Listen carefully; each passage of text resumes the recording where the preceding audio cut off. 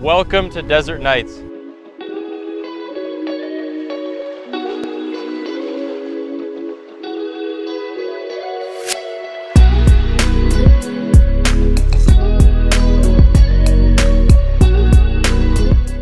Hey guys, we just finished our safari tent and now each of us is going to give you a little bit of a tour around it today. What's going on, guys? My name's Eric. I'll talk a little bit about how we got the land and everything. So we got the bell tent over there, and we chose over there because there was a really nasty looking RV over here that we ended up pulling out to make the safari tent look a lot better. Now there's no gnarly RV in the background. We just kind of found the land because we were going to go through a taxing process. That didn't end up working out.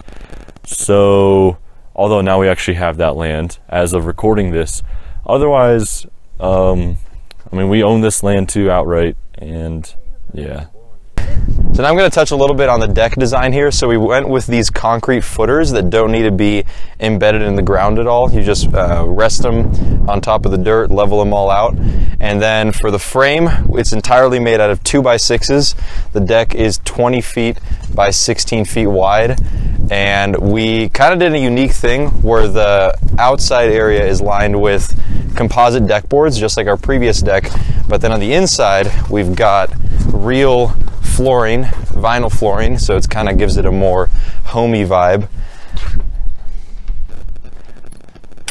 In addition to the deck, we got this decorative trim along the edge, which, to be honest, was partially made because of a measuring mistake, but I think it looks pretty good.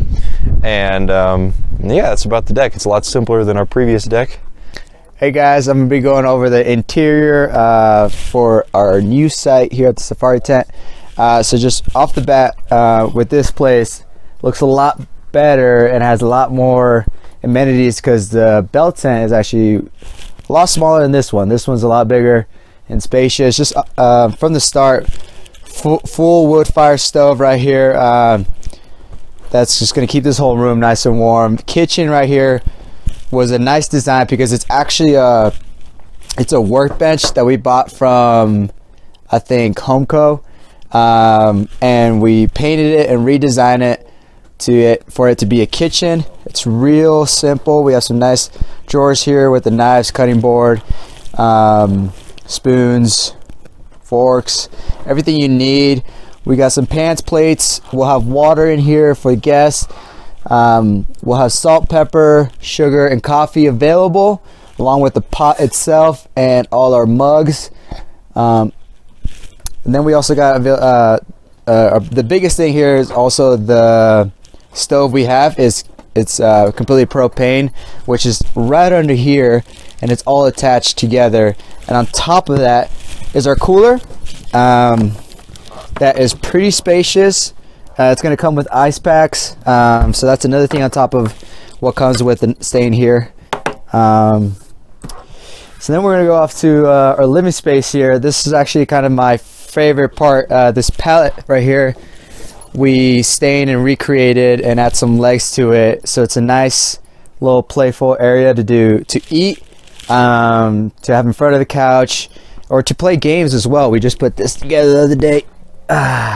Little foosball game, you know. We have plenty of more games down here that is completely fun. This couch right here is actually a bed as well. It opens up, has plenty of pillows, blankets, and anything else that you may need. It comes with extra comforters. So you can see here, it's this is our bed frame right here that we created ourselves with some 4x4s. Right underneath there are these like beanbag chairs that you could scoot up to the coffee table and eat your food if you like, or scoot it back down over here. This bed right here, it's so comfortable. We got a high quality mattress because that's very important with every night stay. I think that's the biggest thing with our glamping spa, is that we provide a lot of extra amenities and comfort to what it's still pretty much glamping. With that, we got some clothes rack here on the side, along with yoga mats in the basket, which will have extra blankets right there as well. The chalkboard right here, we have yet to put anything on there, but it's gonna have the name of our site and it's going to be available for guests to put where they're from. We have people all over from the U.S. that come here and stay in our site, so it'd be nice to know where exactly they're from. Just so you can see, we have lamps at both ends, LED lights, saves power, along with the USB import to charge your phones. Completely well designed, bunch of pillows, comforters, sheets, everything to keep you nice and warm. One of my favorite things here, actually, it's the drapes that we added to the roof of this. Just, it looks very homey, it looks comfortable. It actually provides a little bit of a cooler area to this half of the room, along with a more dimmed area as well. I got the idea just from loving the Harry Potter movies, where in one of the tents they just have a bunch of drapes. I would love to put more, but I think this is good enough for now. All right, hey guys, I'm going to talk about the outdoor area we have here. We really take pride in our outdoor spaces and amenities. I think it sets us apart from other Airbnbs in the area. So the foundation of it is the ground, the rocks. We've got these really nice rocks called cactus berry. We got about a ton of them every day in Hunter's truck and loaded them out here and shoveled them and got them all over the place. And then after a nice rainstorm, like, everything looked really nice. Then we've got our classic white rocks on the outside. All these rocks are from the area that we've picked up, and the contrast looks really good. It's one of our favorite things about our outdoor area. And then we've got our amenities. We've got picnic table, of course, eating, playing cards, whatever you want to do. Nice bench over here with gas cans. It's very unique. We've got our classic cornhole here. See, it only took one take, not 25 like Hunter last time. Tonight's our first night turning them on, but we got these really nice string lights. We really enjoyed the look of these at our last site, and decided to go for them again. And this whole place should look really good at night. And a classic nighttime activity, hanging out by the fire pit. We've got a really nice one this time around. Got homemade chairs, another gas can bench. We're gonna have our first fire tonight. I'm gonna cook some food over it. It's gonna be nice. And you can do that too if you want. And over here where it's gonna be dark, we've got the solar lights. And yeah, that's our outdoors. So our safari tent does have power. We have a 125 amp hour deep cycle battery that is connected to a fuse box, a charge controller, and an inverter. The inverter changes the power from direct current to alternating current, so household appliances can be used.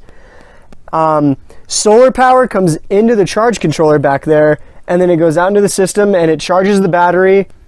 And the charge controller also helps regulate the voltage that is going through it. And we have a nice little battery monitor up here that tells you the percent of the battery and the voltage running through it.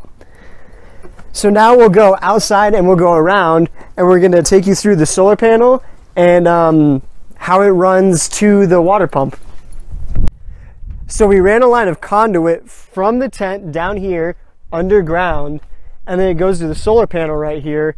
And we have another line of wire that ran underneath the solar panel from the fuse box all the way through here to our water pump back here, which Andres built a lovely shed to house our propane tank for our heated shower and to protect the water pump from rain, sun, any inclement weather like that. So let's take a look inside. So outside of our bathroom here is the switch to turn on the water pump. We have a little spigot for hand washing or dishwashing or anything that you might need, with a little shelf and a mirror. And inside of our bathroom,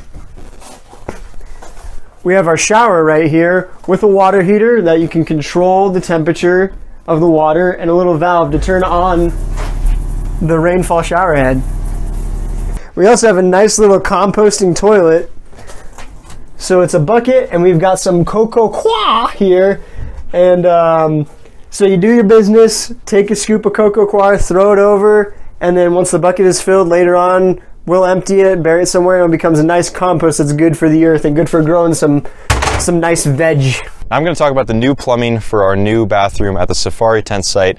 It's a lot better than our previous bathroom, which had a lot of issues with leaking, noise, rain getting into places, wind, and we fixed all of that in this new bathroom. So everything starts here at our water tank. This is 275 gallons, and we have an actual fitting here that fits this connection well, unlike our previous bathroom. And then we got this water line traveling to our nice little waterproof shed.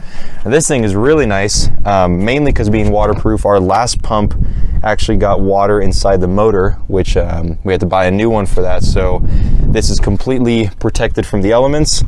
Water goes in here, comes out through here from a removable joint, which makes it easy to replace the water pump in the future if anything does happen. And then we go here where the water splits into two different lines. First line being for our spigot and the second line being for our shower. So now we'll go inside. Here's the spigot line I mentioned. And then inside, we've got the inlet going into the water heater. Water heater obviously heats up the water. Water exits through there, goes behind, and then you've got our on-off switch here, so the water just is flowing here. This is off, this is on, goes back up through here. Beautiful shower. And then another improvement we made with this bathroom was the structure of it. So we did the same thing with the 4 corner posts being 4x4s that are embedded into the ground with concrete, but then we went with a much more robust roof on this one, and a smaller gap around the edge so rain can't really fly in sideways. And the biggest improvement has been using this, I think it's called tongue and groove shiplap wood, so no wind can be blowing through here, blowing the water or the toilet paper and the cocoa coir everywhere. But yeah. All right, guys, hope you enjoyed the tour of our new safari tent. It's up now on Airbnb. Link will be in the bio along with our Instagram and any other links like our TikTok. Don't forget to like and subscribe, and hope you come stay with us.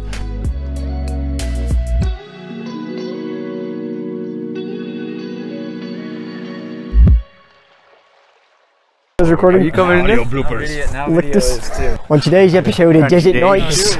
Today's episode of... Today's episode! What's going on, guys?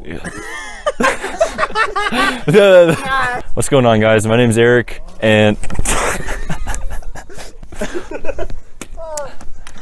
Hold up, someone's calling. I'll call my mom back later. What am I saying? What? What else do I say? I don't know. So our safari tent does have And